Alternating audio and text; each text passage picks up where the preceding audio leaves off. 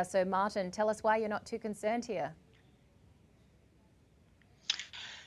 Well, I think the main reason why I'm not too concerned is that China's economy is just, so incredibly strong. I mean, first of all, many people aren't even aware that in purchasing power parity terms, China had already overtaken the US as #1 economy in the world in 2014. But fast forward to today, I think the COVID crisis somehow not just accelerated, a move towards technology globally, but also accelerated a further rise of China. We have seen the exports really, really strong.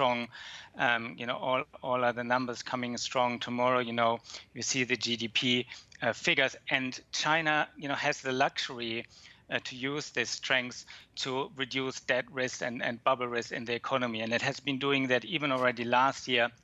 We've seen higher defaults of state-owned enterprises than before, and it's just basically a tidy-up exercise. I don't think, though, that if there was anything more systemic stemming from this, that there wouldn't be intervening. They definitely have the ammunition to do so, and I think it's a good process. They're just letting market forces be more determinant of default of companies there. And Martin, more broadly, is the market focus, in your view, on the global recovery and not on concerns like rising inflation or slow vaccine rollouts?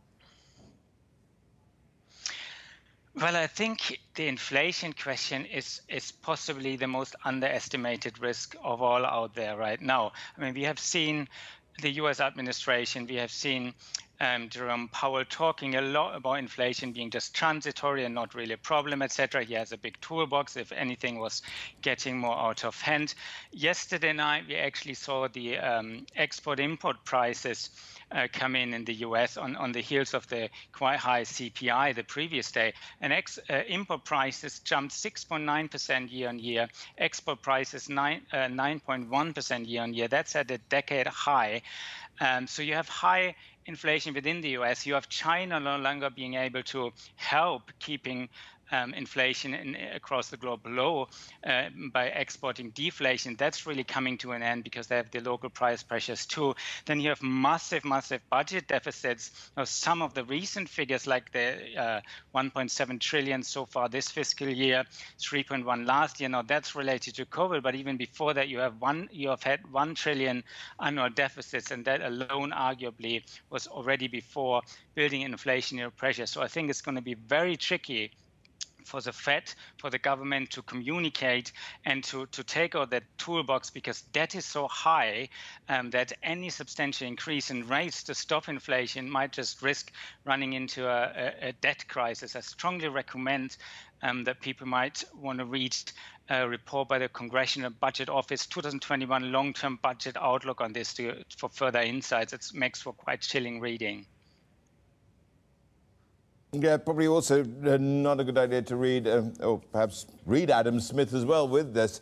Martin, I mean, what you're suggesting here is, and we've got a lot of pent-up demand in the system, and of course, as we come out of the coronavirus pandemic, we'll see some of that come to fruition. So we'd have not just cost-push inflation, we'd have demand-pull inflation as well. So with those two working in tandem, it can elevate inflation to a new level, can it not? And how would you know if it's going to be transient at all?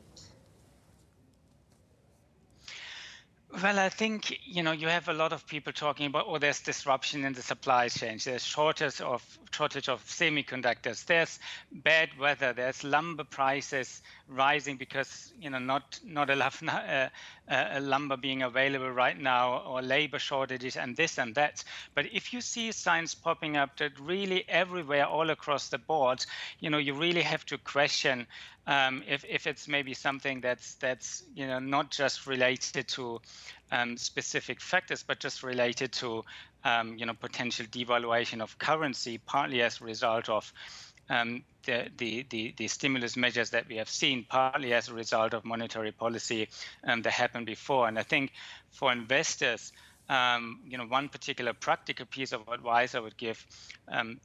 Some people in the marketplace have been suggesting to leverage up on bond or bond fund investments so that higher yield can be achieved in this low interest rate environment. But if there's any unforeseen stronger inflation coming through, potentially along with more talk about interest rates hikes happening at some point, and the debt crisis, we might see quite high volatility on this. So leveraging bond investments is something I'd strongly not be recommending.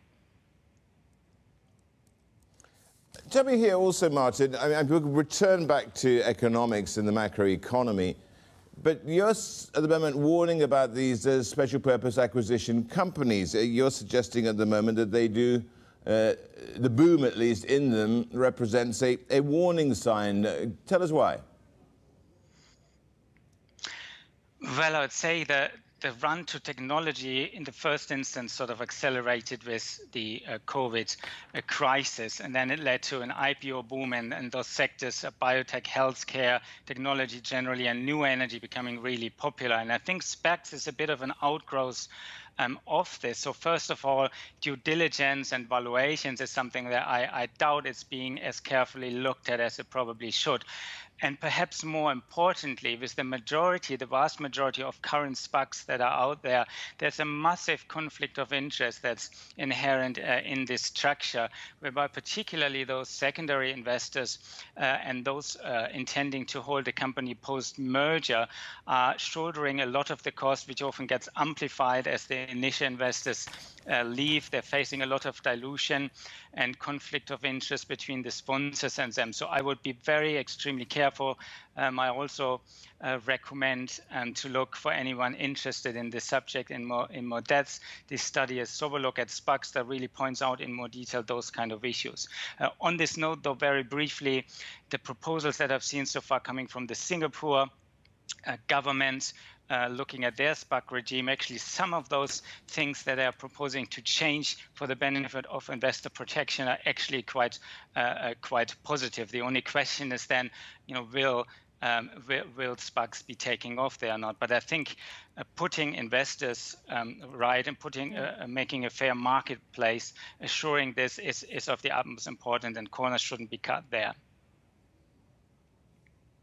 So, Martin, quite a few risks that you've pointed to there, including inflation, including SPACs, and we're also looking at the crackdown here on a number of China big companies. Talk us through, though, your very bullish call on what we're expecting to see from China growth. Well, I start off with a brief warning. While I'm generally really optimistic on China's economy, partly also helped by some of these trade agreements. I mean, we all have heard of RCEP late last year, as well as the Euro investment deal, and I think the benefits will only come through after some time. But the economy doesn't necessarily mean the same will happen in markets. So I think in markets, I would highlight two particular risks. One, property prices are actually relatively high. The other thing is anything to do with new economy, particular new energy sector has been really getting quite pricey. In fact, you might be aware the STAR market has looked at tightening rules quite opposite to what has been happening with SPACs in the US against this backdrop. So if for anyone invested very highly in new energy, high growth areas, some rotation to value and of course global diversification is what I would suggest. Very quickly here, Martin, on that GDP print we're getting out of China, what are you looking for in particular as you delve into the detail of it? Because we're looking at a stellar figure, of course, which is somewhat flattered by base effects.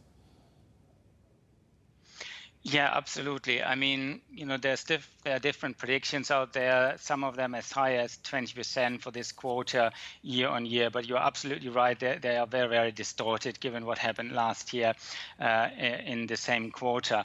Moreover, China is really looking now more at quality, reducing the leverage and debt risk because they have the luxury really to do it against this strength. So definitely, I think China is doing extremely well, though, and investors have opportunities there if they avoid those that are most pricey.